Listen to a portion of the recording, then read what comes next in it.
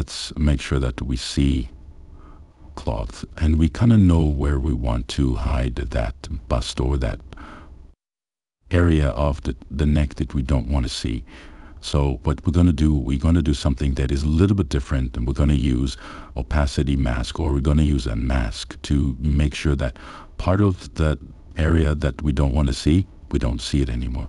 There is different ways to create this, but we're going to do it slowly but surely. I go into content browser. Where is this located? I go into the content. Let's go to Metahumans, Common, Base, Materials, Baked, and it's called M-Head Baked. If I double click on this, it looks scary, but don't you worry about it. I'm going to have to change this from opaque to masked. Save this for a second. Save it and keep it open, because now we need to do another thing. We need to create something else. We need to add something else. So in order to do that, I'm going to go into Models, Erica's Body. Let's do it here. Let's import it over here. Import.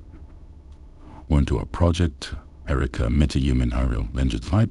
Now this is the file. As you can see here, let's open it. This is what we have. Now everything that is white is going to be shown. Everything that is black, it's going to be transparent. So what happens if I load it into our scene, imported it. There you go.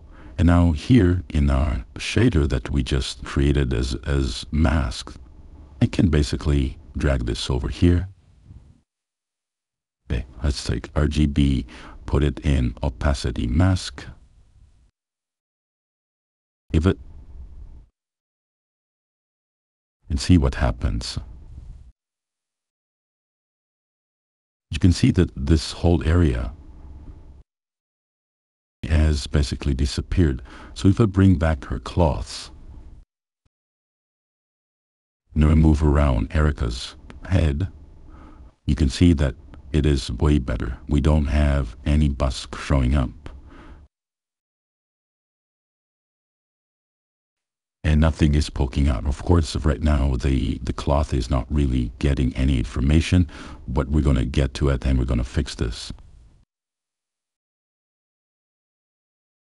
Of course, you can get this, and you can get this shader and or the texture and tweak it around. Make sure that you have different heights so that you could control how much you want to hide. If you want to know how to create that opacity mask, I'll show you a quick way. There's two ways to do it. A quick way to do it is basically go to the content. What do you need? You need, before you do anything, you need the UV of the MetaHuman head. Now, MetaHumans, they share pretty much the same UV map. I'm going to go into the content browser, and after that, I'm going to go into Metahuman Erica. I want to go into her blueprint. I will double click on that. And when this is opening, we can see on the left, it's kind of like the outliner. So I'm going to select the face. And in here, it says the Metahuman Erica face mesh. I'm going to press on this button here. And so it'll show me what it looks like inside content browser where it is located. And there it is. It is under content Metahuman Erica face, and this is our skeleton mesh of Erica, the Metahuman face.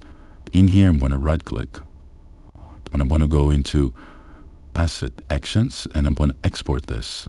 Now that one, what this does, it allows me to export this as a FBX file. As you can see here, there's a few files that you can export it as. I'm going to use FBX. And here, I'm going to choose face mesh. That's okay. I'm going to keep it there. And I'm going to export that. I want to export the way it is. Now, another way to do it, if you don't want to open Maya, if you don't want to use it in Maya, you can basically export these two. Then you can basically play around with this in Photoshop or equivalent to Photoshop. So if I double click on that, this is the texture, the color texture of Erica. You can see we don't really see where the face ends, even though I can see barely where it is. And if you don't like it, you can always open up this, the roughness, and you can see a little bit better. So you can export these two the same way. Right click, do asset action, and then export this. And you can export it as an FBG, PNG. Same location. There you go. And then let's go into Maya. So now that we have imported the FBX, let me just scroll up a bit. And this is what we got from Unreal Engine. This is our Erica. Let's just zoom in on it. Let's hide the joints because we really don't need it right now. I press on 5. You can see that this is our Erica. This is the mesh of our Erica. If I select Erica and go into UV editor, what here we can see that this is pretty much the UV of Erica. Now it's got everything in it. It's got her face, it's got her eyebrows, it's got her eyes, it's got all that stuff. Now I can basically isolate that by going to mesh, and I will do separate. When I do separate, it takes a little bit of time. It also took a little bit of time to import the FBX, because what it does, it imports all the LODs. Now, what are LODs? LODs are level of details, and 0 is the highest one, and then it goes to 1, 2, and 3, I think. And then it's got a lower version of the mesh, which is a little bit lower, lower poly. But this is basically a UV. So I'm coming to human, and then here we'll call it UV snapshot. I'll save this, and I will make sure that maybe I will do it 4096 by 4096.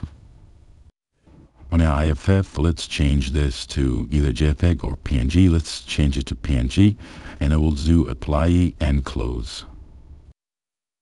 Once this is done, once this window disappears, I can get out of this, and I can actually get out of Maya and go into Photoshop or equivalent to Photoshop. So now that we're in Photoshop, I have imported the snapshot that we just created. Now I can see something, but I can see it very well. So I will go into channels, and I'll go into layers, and I will add another layer, and I'll put it underneath this first layer, and that will actually make sure that it's black. So now I can see something. Now I can see the layout of the UV of our Erica. No, basically all I need. I understand that this is where the face ends, and I guess that all this part is her neck. So what you need to do is basically, all I need to do is go up, take another layer, and I will make this our texture. Now, how do I do that? It's not a problem at all. You can actually create, let's say up to here, you can create some sort of selection area. With the elliptical shape, I can basically set it anywhere. Well, make sure that it's got pretty much the same size. It doesn't really matter, to be honest. Something like this. And I will paint it white. And if I hide this, this is pretty much what we need. Now, again, if you want to mess around with how high you want, you can save this file as an option. And that thing you can do, you can always take it a little bit higher. So you will basically, you show more of the face, less of the neck, depending on how much you want to see. I can really take it all the way I want, as long as you are not going up to the head, unless you want just the head. Let's say Erica is wearing a turtleneck. You can basically hide everything underneath her cloths. We can do that. You can also create a shape. Let's say you want a V shape. You can do that as well. But that's all you have to do. That is really all you have to do to create that texture. And then you can save this as a PNG or as a target file. And that's how you import that into Unreal Engine and play around with how you want it to look. If I take it all the way up to here, let's just make sure that, let's see where of her face is, it's up to here. So we've not too far, but pretty far. So I'll just hide this and let's save this, export this. And so now that we're back in Unreal, I wanted to show you what we just did. Models, and if I go into Erica's body, or if I go into models, and this is our opacity mask. But let's import the new one that we just created in Photoshop. And I called it test op mask JPEG. I'll open that, and this is what it is.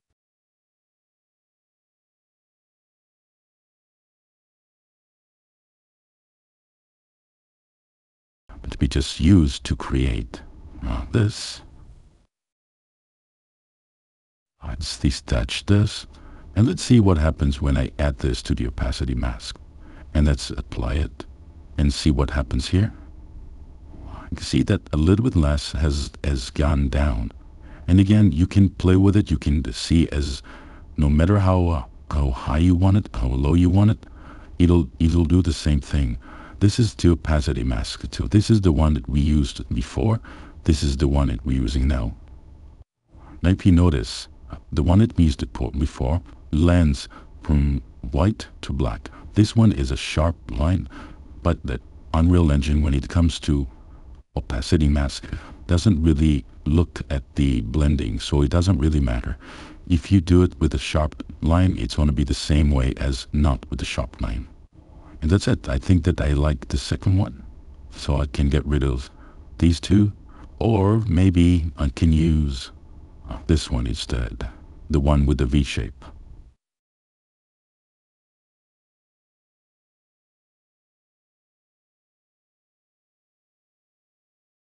Make sure that we put this back, and there you go. It's pretty cool that basically you can take the rig, move it around, and her head is going with it. So we have, in the sequencer, we have an attachment. You can see that all the way to the end. Of course, we can tweak it. If I take it a little bit lower, if I take it to 42, then the attachment of the head will finish after 42 frames. But right now it's going through the whole process. It's going through the whole timeline, which is really, really great. Of course, if you have any animation on the body, it will be also, the head will go with it as long as the attachment is active. Let's make sure that we save this, save all. We have this file saved. And I think that this is a good place to stop for this session of the video. And we continue next time with Cloth, which we're going to use Chaos for that. And we're going to see how we can add an animation to our body. So guys, thank you so much for watching. And until the next time, Goblination.